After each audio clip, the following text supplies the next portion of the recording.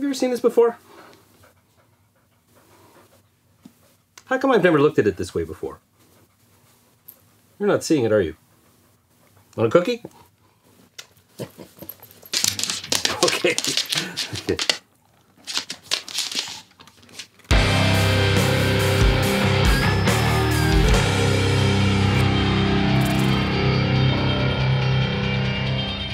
Yes, I'm this guy, and today I'm going to show you not one, not two, but 3 different setups to create a stereo guitar rig, and I'm going to show you how to get some PDFs of all 3 setups, stereo guitar rigs, PDFs, and a cute dog. You know what, I can't think of any reasons why you wouldn't want to subscribe to this channel.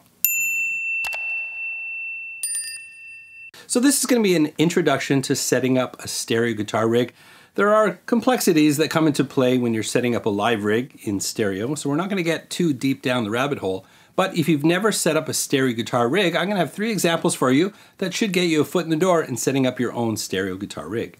Now, the obvious prerequisite in setting up a stereo guitar rig is you need 2 guitar amp setups. Now, they could be 2 combo amps, they could be 2 head and cabs. Now, they don't necessarily need to have to match. Now, you can use amps that you've got lying around. Now, if you were setting up a stereo guitar rig from scratch, getting identical amplifiers on either side certainly would make your life a lot simpler, especially if you're setting up something for a live situation. But you know what? You don't have to. You can create some interesting blends with 2 different amplifiers. Now, I've got a matching set of Marshall 4x10 cabinets, but I'm going to be driving them with 2 very different amplifiers. I've got the JCM 900, which is a 50-watt head, and I've got the Rev G20, which is a 20-watt head. However, there is one recommendation when setting up a stereo guitar rig, is that your amps need to have an effects loop. Many do, some don't, but it's the most efficient way to set up a stereo guitar rig. I'll explain that in a second. So if you've got 2 amplifiers, they both need to have an effects loop because all 3 setups I'm going to show you today require that they do. In this first example, I'm going to take my 2 guitar amp setups and turn it into a stereo rig with a stereo delay pedal. Now, in this example, the Marshall is going to be the main amplifier and the Rev is going to be the secondary amp. Now, we're going to generate all the tone with the Marshall, and then the Rev is going to act as mainly like a power amp because we're bypassing the preamp on that amplifier and it's just powering the other side of the stereo spectrum. Now, you can use any delay pedal you've got lying around as long as it's a stereo delay pedal. Now, I've tried this with a couple different pedals, including this Line 6 DL4. It worked amazingly well, but the pedal that I'm going to feature today as part of this setup is IK Multimedia's X-Time. It's part of the X Gear series. Why don't I share some specs on this pedal, including some gratuitous spinning product shots.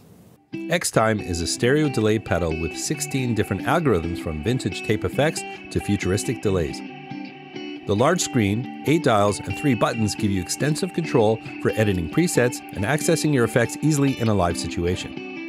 It also includes the plug-in version of the pedal accessible within Amplitude, so you can create and store presets between the physical pedal and your computer.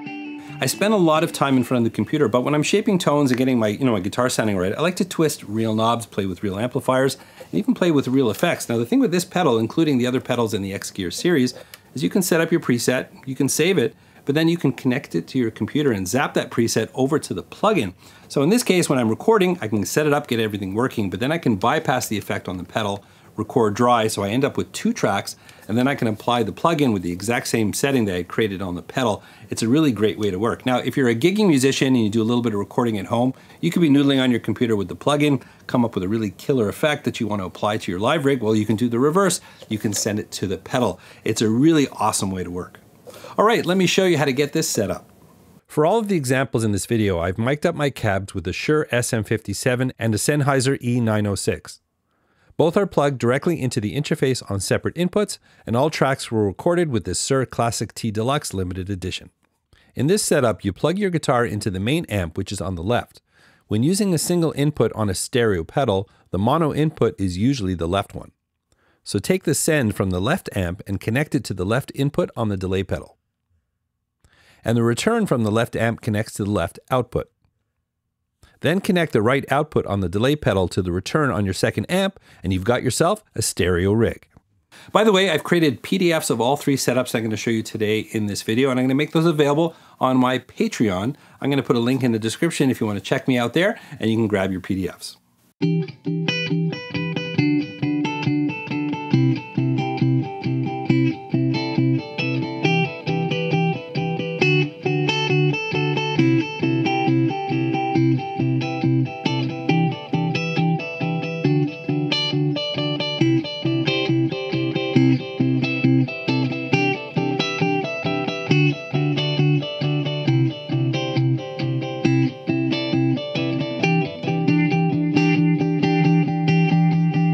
As great as that sounds, there is something missing. What might that be? Well, I'll tell you. Reverb. I'm going to show you how to introduce reverb into the chain. Now, in keeping with the X Gear theme, I'm going to be using the X bass, much for the same reason why I like the X time is the ability to share those presets between the pedal and the DAW. Like I said, whether you're playing live or you're recording, honestly, once you've started working that way, it's really hard to go back. I actually featured this pedal in a whole video. I'll make sure to put a link in the description. All right, let's jump in and I'll show you how to incorporate a reverb into the chain. This setup is similar to the previous one, but here you need to insert your reverb in between the delay and your amp.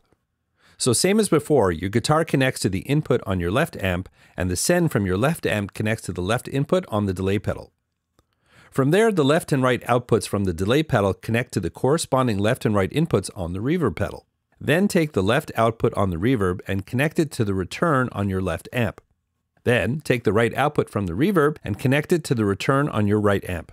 Conventional thinking suggests placing a delay before a reverb in a signal chain. This is not the video to debate this thinking, but you certainly can try reversing the order of the pedals. Either way, your stereo rig now has delay and reverb.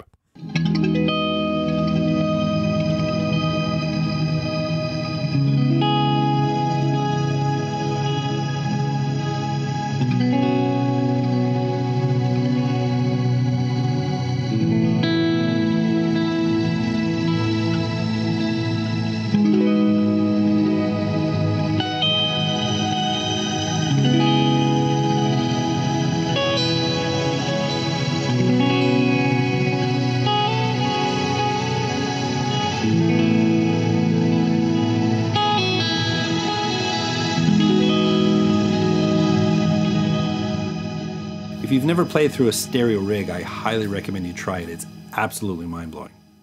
So the last setup is a little bit different. It's kind of stereo, but it's kind of not. It's called the wet amp, dry amp. And what that means is we're running 2 amps at the same time. We're gonna put effects into one of the amps and we're gonna keep the other amp dry. Now this is great for a live application because you can blend the 2 amps together, helps you maintain some definition and clarity in your guitar, because sometimes with too many effects, especially in a live setting, it can get a little bit muddy. So if you're running 2 rigs, it's a great way to blend that affected signal and that dry guitar sound at the same time. It really works really, really well. Now for a studio application, I've already told you that I don't record with effects on anyways, but this allows me to play with the effects in the room.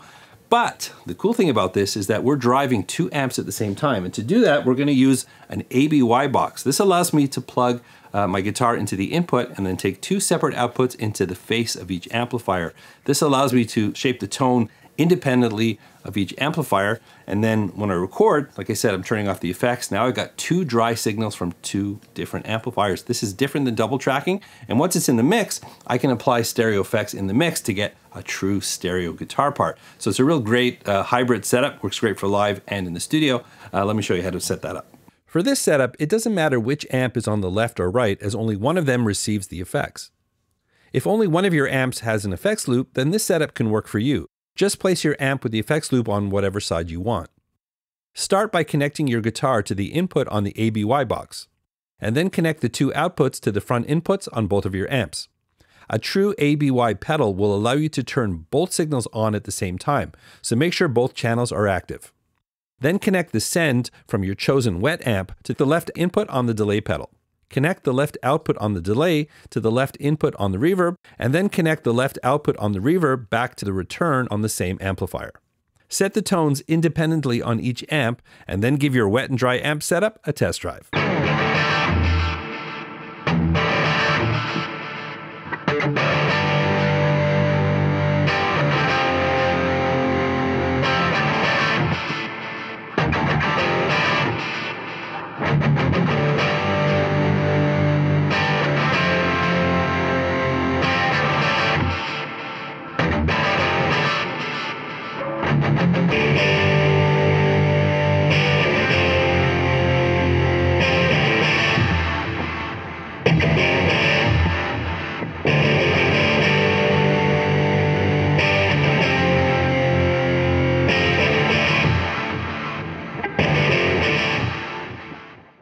Oh, I twisted my brain in knots putting that together, but hopefully you found that helpful and interesting, and perhaps you're on your road to creating your first stereo guitar rig. If you have any questions, if you have any thoughts, that's what the comment section is for. And don't forget that I've got PDFs for all 3 setups available on my Patreon. It's a great way to support this channel, and you get some goodies at the same time. But if you did like this video, please don't forget to like, subscribe, and ring that bell. If you really want to help out this channel, I've got affiliate links in the description, included in which are products that I featured in this video, plus other things that I use around the studio. I've also got merch. It all helps the channel, helps me bring more content to you, and I really appreciate that. But the most important thing is to check out another video. I've got one waiting for you right here. And remember, you don't need a band to rock and roll. And look forward to seeing you again in another video.